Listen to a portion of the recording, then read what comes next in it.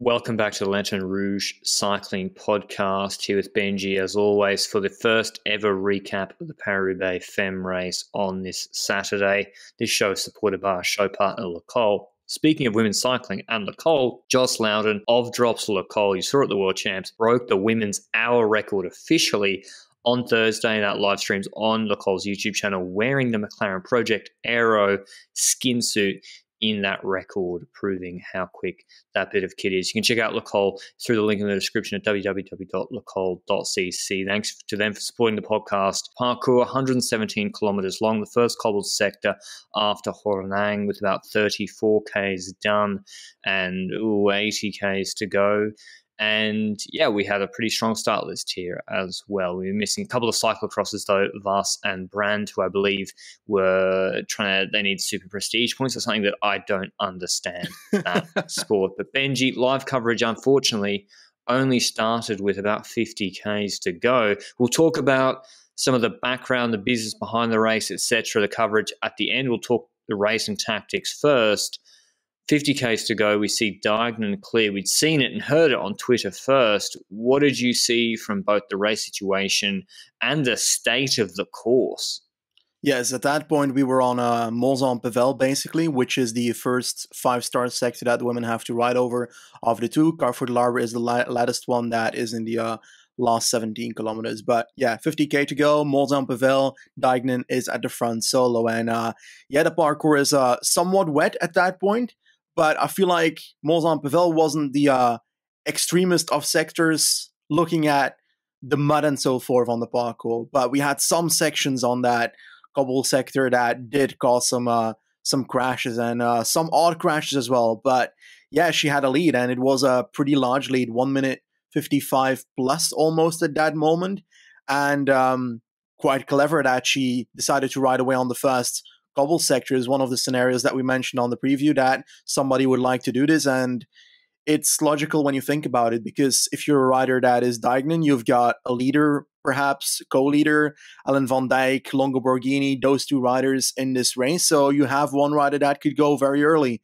And if you decide to go on the first cobble sector and you put that rider ahead and remove them from a potential group crash, because group crashes were bound to happen in this race. So if you were able to put at least one rider up front and make that move that early, then you have a benefit over other people. And yeah, we saw very swiftly, also before the broadcast started, that crashes were happening in the group behind, and that causes the chase to have trouble trying to close down a gap. And the more and more people crash, the less and less people you have to try and catch the rider up front, Lizzie Denain. And a pretty ballsy move, to be honest, but I think it's because the team had multiple candidates for this race that they dared to go for a strategy like this. Do you think that others missed out by not following?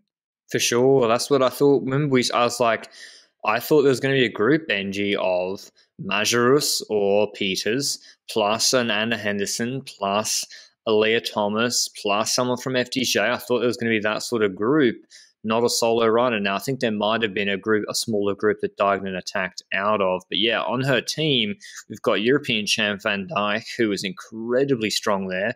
Cordon Rigaud, French rider, experienced as well. Elisa Longo Borghini, one of the most versatile, probably consistently their strongest rider throughout the season. Yeah, Denain not the favourite on that team at all. And particularly, she's won Tour of Flanders in 2016, but her form this year has not been top level. She has not been the level of Ludwig, Niewiadoma, Vos, Vollering, Van der Breggen, Van Vleuten. She's not been that level this year. She's been getting a bit better in some other races. But yeah, clearly put her out in front. Great tactical move. Who was already out of contention, Benji? We saw Kopecky puncture, Van Vleuten before coverage even started. Crashed, dropped, or had a mechanical? Do you know the confirmed report? So first of all, we have a report of Sporza that said halfway the race that Reuser actually already crashed even before the first cobble sector, apparently, and had to abandon the race, which is really unfortunate. Next to that, we had that crash by Kopecky, but that was a weird one because she was on the left side of the cobble sector. I think it was on Mons-en-Pévèle actually, and she had a back wheel puncture. She looked at the right, and there seemed to be a rider from her team on the right side of the road. and I think she wanted to change bikes or something, or she lost control. I can't really tell from the very far away camera view that we had, and therefore she just went across the road and she crashed somebody else as a consequence. And I don't know if it was because she wanted to go there to change the bike with that other teammate, or because she lost control going to the right of the road. But she was unable to stop by the side of the road, and she basically went into the ditch at that same exact moment. So there has to be some loss of control there, I'm guessing. But yeah, that shows how swiftly something can change if you're riding in a group, because you can just be riding there and then there's a rider on the left side of the road who has a puncture, and as a consequence, you're crashing. So your race can be over so swiftly, and the likes of that stuff happened to Jolindor as well in this race. I know because Sportza kept talking about where is Jolindor for the entirety of this broadcast, so I basically heard nothing but that commentary today. And I think next to that, just plenty of stuff. I think Van Vleuten was one of the ones to drop on the fast cobble section early on, but it could have been through a puncture, I don't know. Then we had a crash, including Ellen van Dijk, also on Mozambique. She wasn't on the floor, if I recall correctly, but she was pretty far behind in the group and had to start coming back. And if Mozambique is where the group behind also starts opening up, because that's what was happening. Christine Majerus was one of the stronger riders in this race, in my eyes, when it comes to the ease at which she went over cobbles during the race itself, Mozambique and so forth. She was the one who was actually making a move at the front of the group, and was, I think, a 4-women group, including Marianne Vos already, and 2 other candidates that I don't know by heart at the top of my head. I think it was Longo Borghini and another one. And yeah, that group had a tiny bit of a gap on the others from that peloton, or what was left of the peloton, because we had 30 people going into Mozambique as the peloton. And I think that Van Dijk was quite a bit behind that, because there were the likes of like multiple domestiques from Jumbo still in between those groups, between Van Dijk and the group of Majerus. We also had another teammate from Trek, Cordonago, was also relatively close towards the front of that group. And yeah, Mozambique basically exploded the race in the peloton. And it's sad that we didn't get the coverage 5 minutes earlier, because if we had it 5 minutes earlier, then we would have seen Mozambique in full. And that would have been much better. Yeah, I know. Yeah. And there was a tailwind today, so it was not even the 60k as we'd expected. But yeah, there were groups very all across the road after that cobbled section. Eventually they came together, and I thought we might have a full-on chase of Lizzie Deignan, who had about a 2-minute advantage. A large group did form a G2 with teams with multiple teammates. Jumbo-Visma had Vos, Bakers, Marcus, Casper, SD Works had Vandenbroek, Black, Majerus, Peters, Movistar, Norsgaard, Bjanic, Thomas. Trek had 3 riders to block.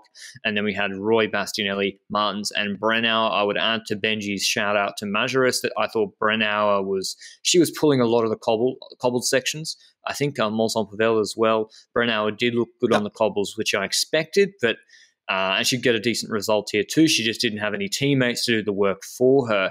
And I'm just surprised now here, Benji, with 34Ks to go, that, yeah, SD Works with 3, Movistar 3, and Jumbo-Visma 3 domestiques. They couldn't make any impression on Lizzie Deignan. I just guess the cobbles kept splitting it apart. And there was still, with that 9, 12 Ks of cobbles in that 30, 34 Ks left to the finish. And it just seemed that drafting was almost the worst thing you wanted. You just meant you were going to crash more and were more likely to crash. And being at the front of the group was the safest. So that group eventually split apart. When did we start to see riders just making solo moves? Well, just beforehand, I do want to talk a bit more about the dynamics in that chasing group, because like you said, Jumbo was there, Movistar and so forth, but it felt like the riders that were supposed to do the work to make that chase happen were also just the riders that just came back after Mozambique. So they're clearly not in a great shape when they just dropped on Mozambique compared to the riders they were getting back to. And that was pretty clear, because it was, for example, I think Teuntje Beekhuis, who was one of the riders for Jumbo, that was dropped and then came back and directly went to the front of the group to start hammering it. But if one rider is doing it, then it's not going to be working. So Jumbo put a few more riders up there and started chasing, but Movistar wasn't directly helping out that swiftly. It wasn't until one of the coming cobble sections where we did see a proper move by Movistar to try and get back to the front. And that's where trouble started arising because, well, they were chasing quite well, but you know that when, like you said, you're riding a draft, it's likely if one goes down that multiple riders go down. And there was an extra crash that followed as a consequence where I think Van Dijk ended up going down. I think Norsgaard was also one of the riders going down. And I don't know 100% every single ride that went down today because it was basically 90% of the peloton. But we just had that crash. And from that point onwards, you know that the riders that are left are the ones that are going to have to do the solo chasing. And it's near Carrefour de l'Arbre already that we have to start seeing solo moves. It was the sector just before Carrefour de l'Arbre, if I recall correctly, that we saw proper selection in that chasing group. And, well, if, for example, the Jumbo riders are now dropping again, the Movistar riders have Norsgaard who crashed, and we've got Van Dijk dropping, won't have an influence on the chase really because it's her teammate at the front. But all that plays into the cards of Denain because you've got less people that can chase down, and those less people can't wait on those other people again. They have to start going solo. And that's where we saw Marianne Vos taking a couple section on like crazy, right? Yeah, Vos is crazy. Like, I thought she wouldn't be the best on the cobbles. I mean, I thought she'd be like top 5 maybe, but I like Brenner. Yeah, she had that look in her eyes that I thought this is the only way she can chase anyone down. And what Benji said about the domestiques, they're almost like an illusion. It reminds me of, you know, when Matthews had Mezgets, you know, there to close the gap for him in the Vuelta in that final sprint. But when they caught Vine and then there was another stage, but it's an illusion. The guys cooked from having to work. If you rely on them, the gap's just going to keep going out. And Denain, it also relies on Denain being incredibly strong as well. But to be honest, Benji, it came down to a minute 20, a minute 15. It was never in doubt for Denain. Unless she crashed, there was an awesome clip where she fishtailed. She got her bike, started to go left wheel, started to go left a little bit. She overcorrected with, well, I'm not really overcorrect. She let the bike do what it needed to do, as Magnus Backstedt would say, and like completely fishtailed, kept it upright. And yeah, the only way she was losing is if she had a bad mechanical or crashed, neither of which happened. We also saw Elisa Longo Borghini chasing Marianne Vos from the group behind, which I think had Bernal and Bastianelli split apart completely. Balsamo and co, they're still finishing, credit to them. Everyone's still continuing the course. But yeah, Lizzie Deignan and Benji, did you see, like, do you think she actually was superior in terms of technical ability on the cobbles? Because she seemed to, everyone's slipping around constantly, but she seemed to just be comfortable with that environment of allowing the bike to move around and not, you know, grabbing brake or trying to force the bike where it didn't need to go. Yeah, firstly, you've got the advantage that you're riding solo, so you can choose every single line yourself on the cobble sections. It's not like you have to try and evade other people that are in front of you. It's not like other people can crash you when you're riding solo, so that's one advantage. But next to that, she also was just one of the best riders on the course today. Otherwise, you don't do that. Otherwise, you weren't unable to keep that gap so long compared to Jumbo riders chasing. Then again, those Jumbo riders had dropped on a cobble section already, but still, Deignan has also been on the attack for quite a bit before that happened. So it's not like she was having the easiest time before Mons-en-Pavel even started.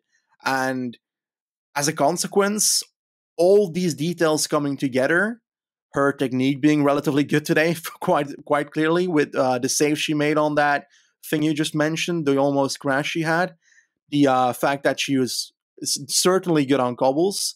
I think last week on Flanders, we mentioned that on the, was it Beekstraat, where she was one of the stronger riders in the peloton in the Flandrian circuit. And perhaps we should have seen that as an indicator that the cobble sections are perhaps what she is very good at, and the fact that she's unable to follow on against Wevelgem and so forth at certain points was because of the hills, most likely. And perhaps that's the division between a Paris Roubaix. Yeah, but not this year. Not recently. True. Do you think, I'm trying to think of comparable races, but then at World Championships, I would have thought, I guess they did a slow race, and it then favoured like the sprinters like Vos and Balsamo. It's interesting to see how Dijksen's career has gone, I guess, to go from, I think a third tier classics rider to then an 80K solo today is a big change and improvement in performance. But she obviously was strong back in, she'd been winning 2016, 17, 18, and I think, of course, in 2019. But she wins this race clear, going solo into the velodrome. She had time to celebrate, but she didn't really. She rode it hard to the line, winning 1:17 ahead of Mariana Vos, second again, just like at Worlds. A shame for Vos. Third, Longa Borghini, 1:47, a Trek duo on the podium. Brennauer 4 seconds behind Longa Borghini in fourth, my pick for the race.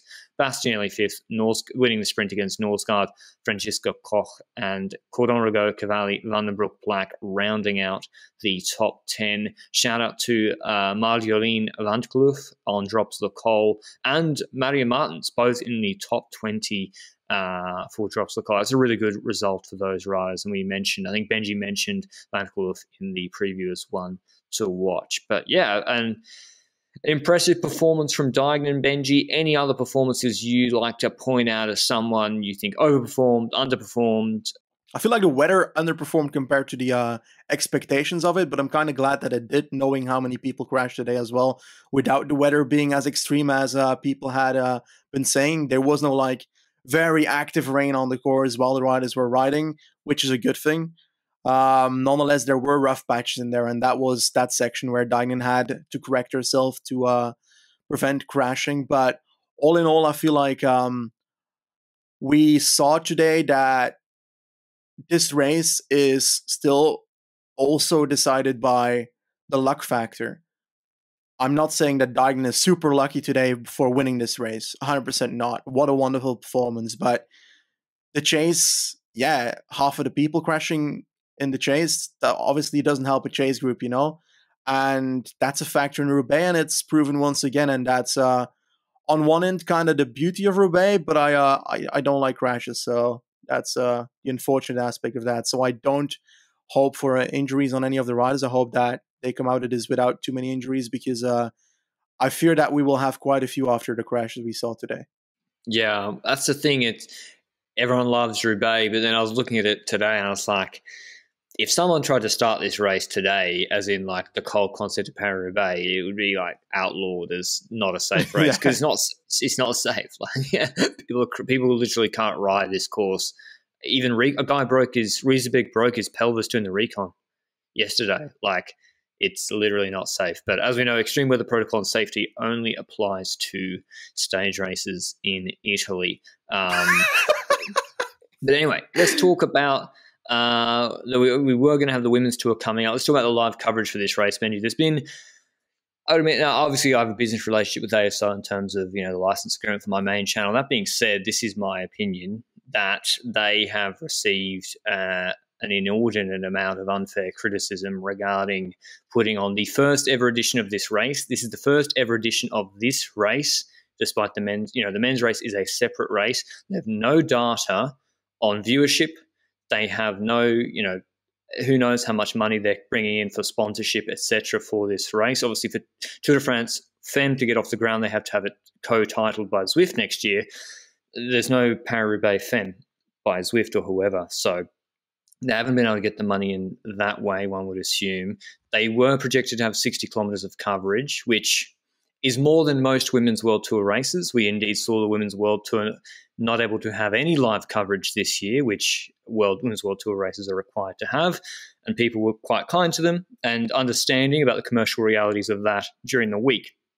Now, we then have a lot of focus on the prize money issue with Paris-Roubaix Femmes, and my question when people bring this up, Benji, often people working for quite large companies in the media space, is the cycling business model is organizer puts on race, organizer makes money from sponsors and broadcasters.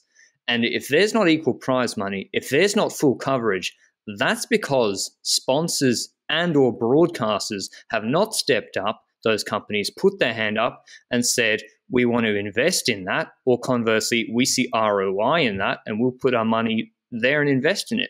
I am sure if a company had come to ASO in advance of Paris Roubaix Femmes and said, we'll top up the women's prize pool to 100, did anyone do that? I would be surprised if ASO said, no, we're going to keep it low, actually. Thanks for your offer to sponsor the prize pool. We'll keep it low. Did any company go to ASO and say, I will pay for full coverage if France TV or any other broadcaster go and say, I'll pay for full exclusive coverage before the last 60 Ks? And did ASO say no? I would say that's pretty surprising if they did. So I'm not sure why ASO is expected, and there is, it's reasonable to make an expectation they make the investment in this race and build up its profile at a loss. And other parties involved in cycling are like, yeah, we'll take the broadcast for cheap, probably. We'll put it on, etc. But yeah, we'll also, they're not going to invest, not expected to invest the money. I just don't know why. It seems to be a failure to understand the business model, Benji. But what's the bigger problem for you? You've been talking about it on Twitter. To me, the coverage is the bigger issue than the prize money right now.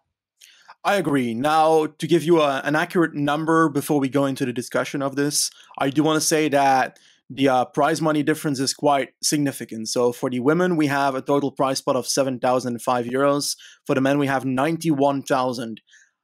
Before I get into my idea of it all, I've got a mixed opinion on this. First of all, I feel like, yes, this imbalance is too large and it should be very much smaller. Secondly, I believe that there are people that are seeing investing in prize money as a quick win.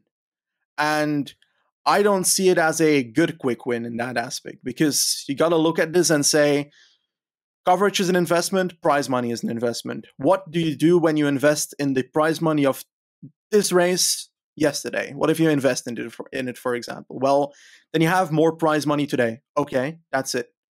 There's no follow-up for next year. Sure, you have a better standard or a set bar for next year that you're going to try and get better than this year when it comes to prize money. But the other side of the coin is, I'd rather have these companies or these organizers invest in the coverage, because coverage has a lasting effect. Investing in coverage causes interest to happen from sponsors and viewers, which has an influence on the future investments in the sport, which has an influence on the salary of these riders on the road. For all riders, like you say. Next to that, this also adds to the future prize money consistently, because if you're able to build this up, gradually, by investing in coverage, you will automatically have a return when it comes to prize money in the future. That's how I see the economy of the sport and of women's cycling myself. Investing less in coverage and deciding to spend that money into direct prize money, well, you first of all will have many less people watching. You will have less sponsorship interest. You will have less future consequences of this broadcast happening. And riders agree with that. We have Van Vleuten, who is completely on board with the idea that prize money is not as important as coverage. But I do want to remind that I do think that the difference between the two is significant.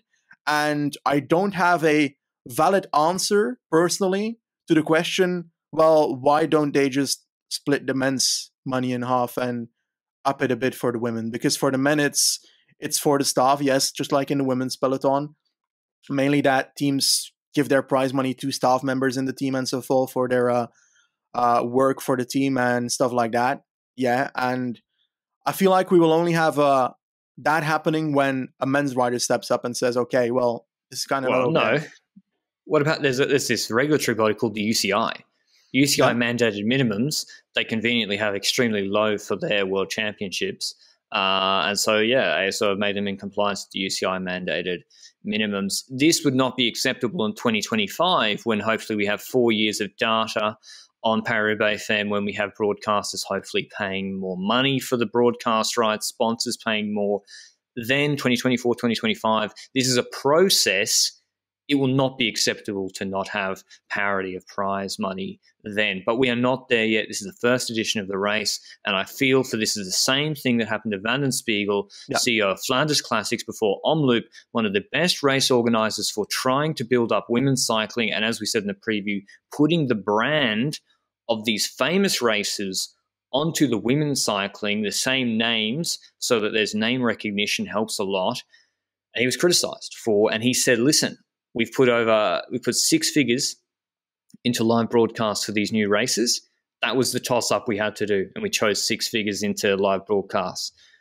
And I think ASO probably needs to, maybe bring out some messaging if they want to themselves. But yeah, it's hopefully next year, Benji, we have more. I'd like to see more coverage next year, because I got to say, disappointed with the rate. Like, watching the winning move already happen before live coverage starts, that sucks. And I think, it really lessens like what my analysis video on my main channel, like, what's there for me to analyze now, you know?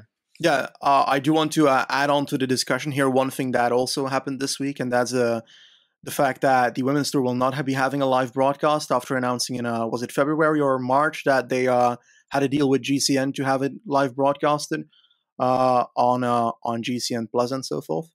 And that is not happening in the Women's Tour. And I feel like Paris Roubaix, Omloop, Giro Rosa last year had so much more criticism than this organizer has. And I'm not saying that they should be scrutinized for not being able to pay for live broadcasting, but there should be an influence to that. If you, for example, last year, you look at Giro Rosa, they don't have live broadcasts. Well, they are being sent to the women's world, outside of the Women's World Tour category. So they're being demoted when it comes to their race classification, Giro Rosa.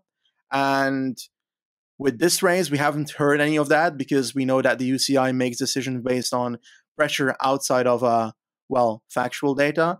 So media pressure, public pressure, and so forth. And without that pressure of people talking up against races that don't have a live broadcast and so forth, well, you won't have that same influence. You won't have, for example, that they demote the Women's Tour now to a non-Women's World Tour race. And personally, I'm of the opinion that just dropping them outside of Women's World Tour isn't the solution either. So it's not like I want these organizers to be criticized, because it's not easy to organize the broadcast of a race like this. First of all, it's quite expensive. You can broadcast it two ways. You either need a plane or with 4G. If you're in a region that does not have 4G, you have to get a plane or multiple planes to get a broadcast set up. And I'm no genius when it comes to like how the technicalities and so forth happen, but I know that planes are expensive to rent, and I've never tried it because I can't afford it. Next to that, like, where does an organizer get the money for that? It's sponsorships and selling the license of the broadcast to channels that are broadcasting it, like you mentioned. So once again, a broadcaster not willing to pay is likely the consequence, or not willing to pay as much as needed to broadcast the race is likely a consequence of the Women's Tour not being able to provide a live broadcast, in my eyes. But they are providing highlights, which is probably because they're saving the camera footage on the motorbike to then edit it after the race, I'm expecting, or something like that. Yeah, they're saving it locally. So yeah, it's definitely not easy to set up live broadcasts and so forth, but then this race is getting less like bashing, because it's generally bashing that Paris Roubaix has gotten over the last few days based on that prize money issue, while this is a bigger issue for the future of women's cycling. And yeah, I just see it's kind of hypocrisy at this point.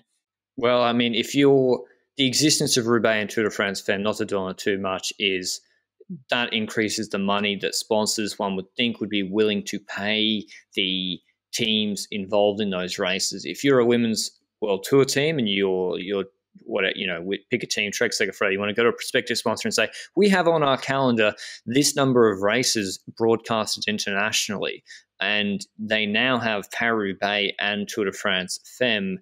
That should theoretically, the economics of cycling broken as they are, for men or women, that should theoretically increase the sponsorship dollars for those teams, for all the teams involved in those races, rather than... So yeah, anyway, Paris-Roubaix Femmes, exciting to see all the women finishing. Seem very emotional. Diagnosed surprised at the finish.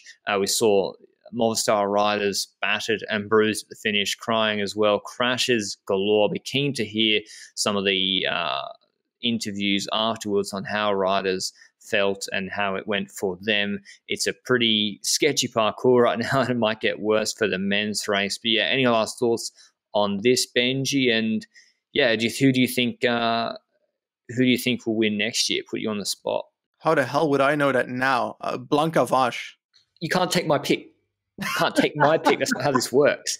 I knew you'd say it. So, Vash is winning next or year. Lucinda Brand or Vos. Yeah. Like, it's not like we are the all-knowing people that already know the winner of next year. Otherwise, we'd have more correct predictions. But we have correct predictions all the time, every time.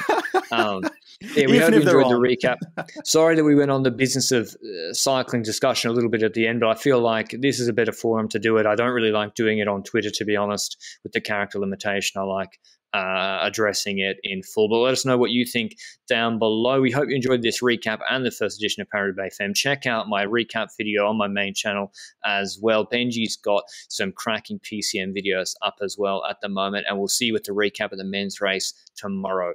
Ciao.